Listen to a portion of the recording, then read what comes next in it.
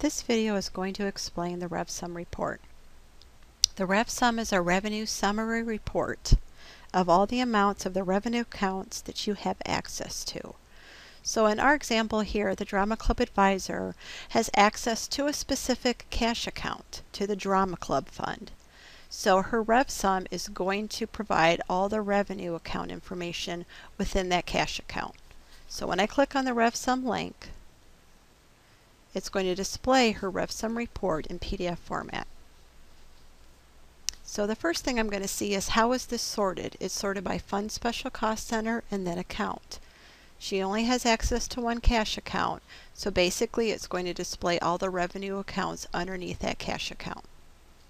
So when I look at the first one, here is my first revenue account underneath that cash account and the description, Interest for Drama Fund. What I'm going to do is I'm going to move down to the second line because it has a little more information in here for us. Her second revenue account that she has access to is Admissions for Dramatics. So here's the revenue account. And within there then, the first amount we're going to see is $6,000. This is the fiscal year to date receivable amount. Now the fiscal year to date receivable includes the initial estimated revenue for this account, what they plan on receiving for this account, plus or minus any adjustments that have been made to this figure so far.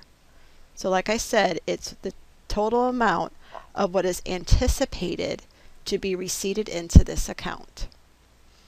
What actually has been receipted into this account will be underneath the fiscal year to date actual receipts.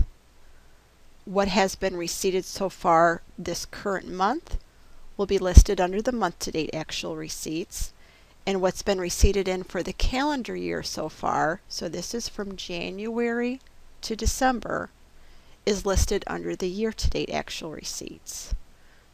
So your fiscal year to date balance receivable is a calculated field, and it comes from taking your fiscal year to date receivable, the $6,000, minus what actually has been receipted in, $69.77, to give you what is still planning to be anticipated to be received this year.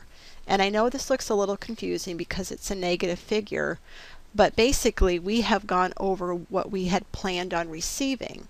So we thought we were going to receive $6,000 when actually we have receipted in $69.77. So we went over $977.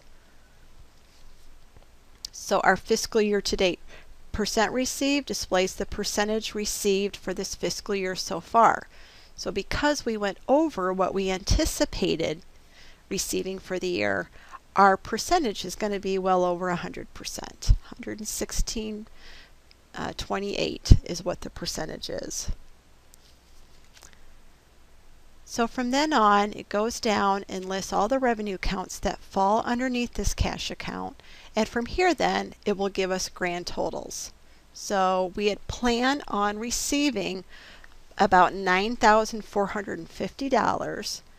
And so far, for all the revenue counts, we have actually receipted in $8,274.09 for the year, $827.30 for the month, and $4,693.30 for the year.